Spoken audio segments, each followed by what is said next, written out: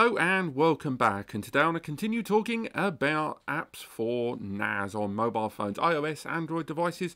They're all pretty much filled with applications, and today we're continuing looking at Synology. We did recently look at DS File, a very functional application for file and folder management on your NAS, but a little low frills. It has to be said that the king of this sort of thing now from Synology is of course Drive. It is their kind of Swiss Army knife application for handling a number of things on your NAS, from uploads to downloads to shares to files, all on there, ready and available. Now, it should be added that you do need a few things before proceeding on an app like this. You have to make sure you've got Synology Drive already enabled on your NAS. You also have to make sure that you've enabled things like team folders if you intend to use them, and have made sure to put the data you're going to be utilizing in the Drive folder of your NAS. If you do want to access a number of the other directories on your NAS, although it is possible on Drive, it is advisable, if doing that, that you should use DS File, because Drive is a collaboration tool and ultimately designed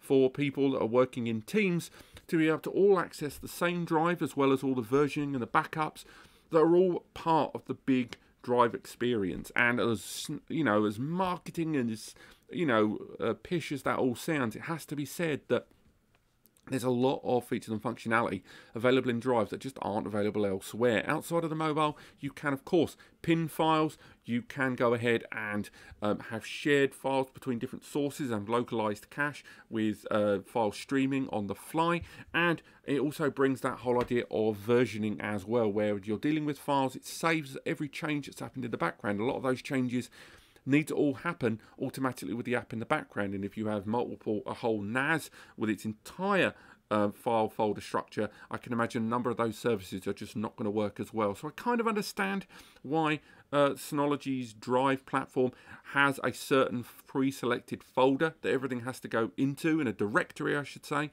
a shared directory. So I know, and some of you don't like that, but I kind of understand the reasoning for the sake of cohesion.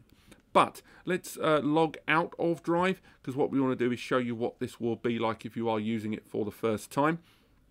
As you can see there, this is the user interface you will see when installing the application. At the bottom you've got the cog there, where you can add another layer of security if you like, with another passcode, as well as checking out trusted connections and making sure that you can still access it from your device.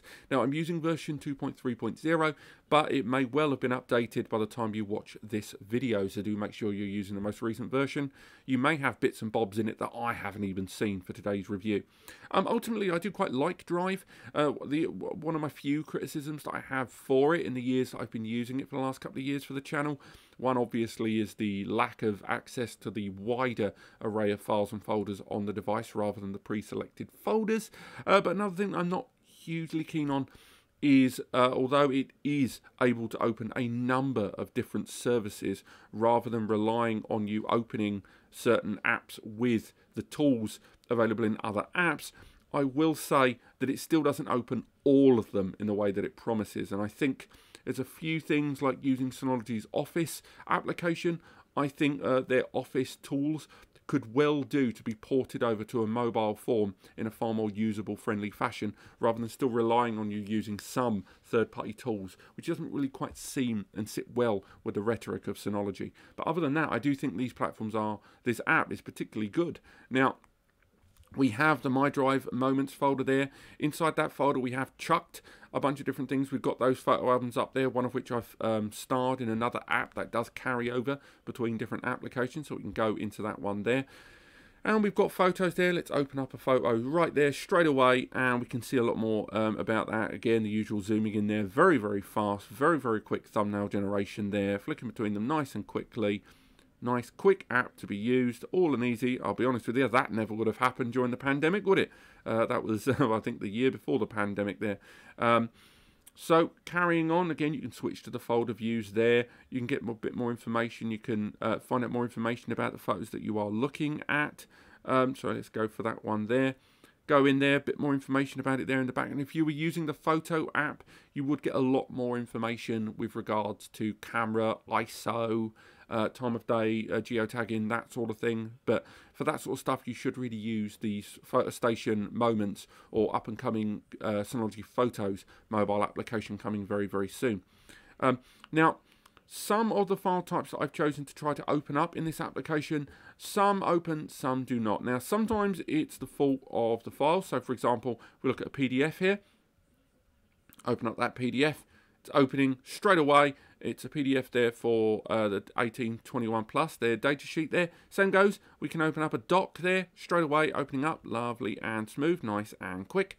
If we go for an Excel spreadsheet, we load it up there, and bang, we're into a spreadsheet there. WMV file there, that was a broken file in the defense of the application manager. An MP3 file, and I have disabled audio on this device because of the YouTube copyright bots. But as you can see there, it does appear and allows you to play it, but it doesn't, like, it's not on screen. It's still advisable for audio files in your Synology to either stream them over the network to your multimedia hardware or use DS audio for that sort of thing. But we can go ahead, pause it, and get rid of it if we choose.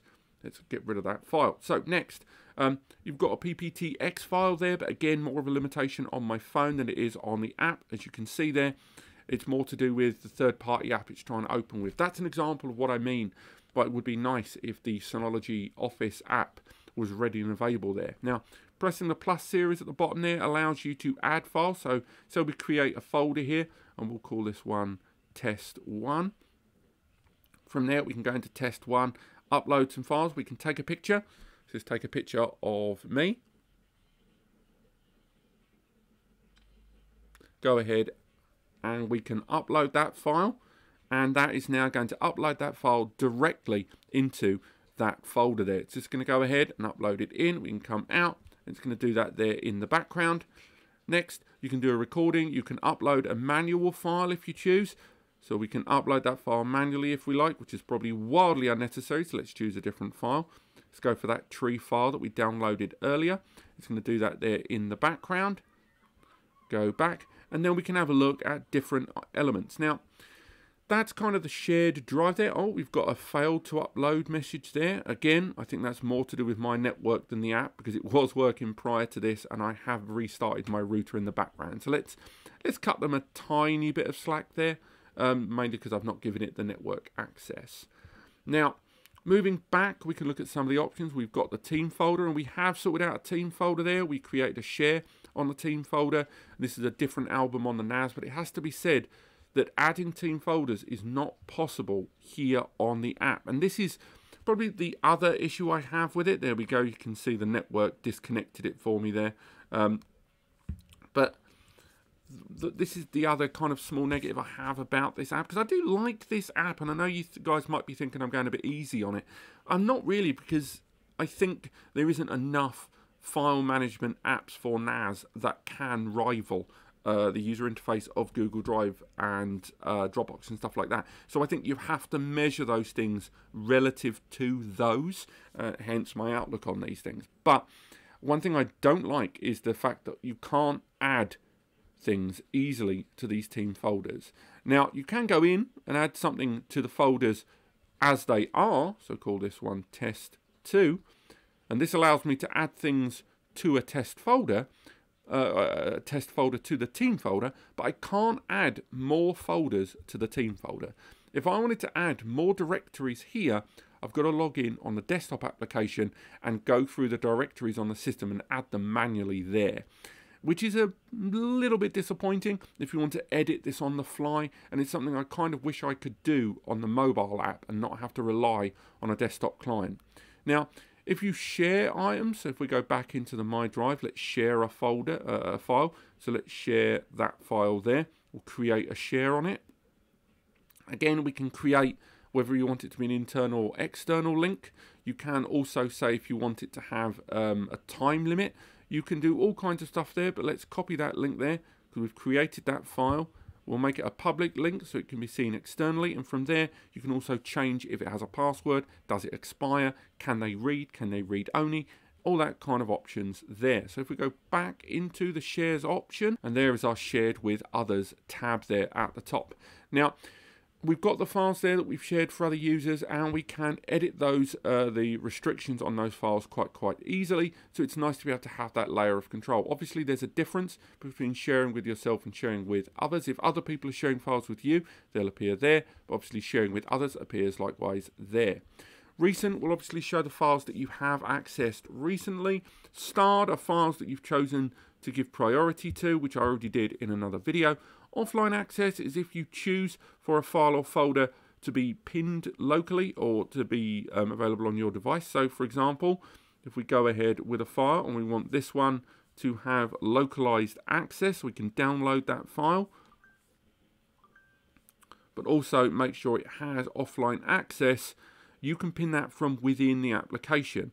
And again, you can change and view some of the features and functionality there, but the ability to give it offline access is one that we've just did there, ticking it on the screen, allows you, particularly if you're editing files, to edit a file locally and it will sync with the internet to allow the changes you make once you have an internet connection to be established. And again, that comes back to that versioning control. Now, a lot of the versioning you can't really play with on the mobile app, and that's probably my last criticism for the app. I like the ability of Drive to have versioning. So for example, I might have edited this and, you know, cropped it, chopped bits off, that sort of thing. But the versioning where you can go back to a previous edit, you can't really do here on the mobile app. You can only really action those things on the desktop, which is a bit of a shame because I think the versioning control and the ability to revert a file to a previous state, such as a text document that you've changed in a way that you don't like, should really be available on the mobile application as well as the desktop versions. Background tasks, stuff that you've done, will appear there. And of course, Recycle Bin is enabled by the options built into Synology Drive on the desktop. You can't change these, and adding or removing a Recycle Bin can't really be done on the mobile app. These are things that have to be done on the desktop client app. But I'm going to wrap things up here. This has been my brief review of Synology Drive Mobile. I do think it's still a very good app. I think it has lots of features and functionality that they should really be proud of. But I do still think there's a few extra little bits and bobs to be done for it to be just as good as the likes of DS Finder and more. Thank you so much for watching. Click like if you enjoyed the video and subscribe to learn more. I hope you're enjoying these videos. We've got a few more left to do, and otherwise I will see you next time.